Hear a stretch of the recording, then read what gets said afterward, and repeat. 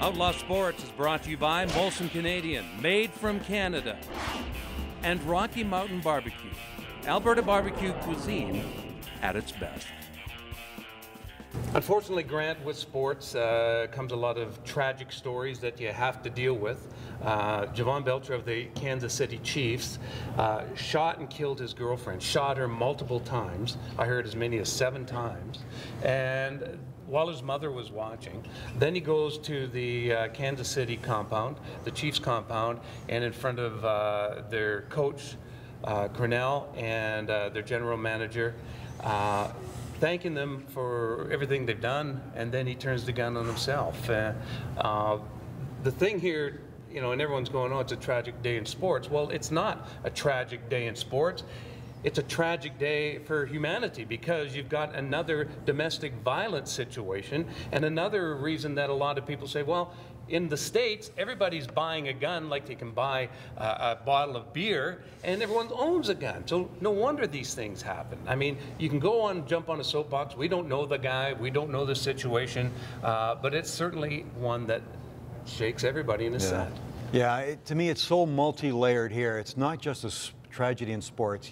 That's a perfect way to put it. There's also a 3-year-old little girl, no, a 3-month-old little girl that's never going to know her parents. That's right. I mean, that is so tragic in itself for those of us who have kids.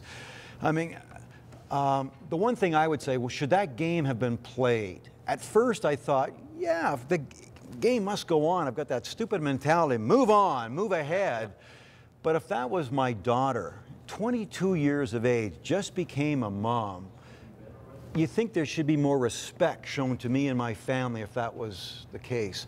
So I think, could they not have done something bigger and call the game and drawn more attention to domestic violence, and instead of playing it? So it was a bit of a money grab, I think, for the NFL, a logistics grab. How do you replace the game and all those tickets? So I feel sad the NFL went ahead and did that.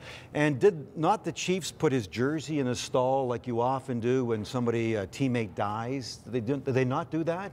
I think they did. Yeah. And to me, that is wrong too, because yes, he's a fallen teammate, but what he did, man, you shouldn't make a little display of that. Yourself away from that, man. So, Mike, it's multi-layered in so many ways. I don't know how to attack it. I wish the game had not been played. I do respect the Chiefs for having a moment of silence before the game, not for their fallen teammate and his girlfriend, but for domestic violence victims. I thought that was a smart move.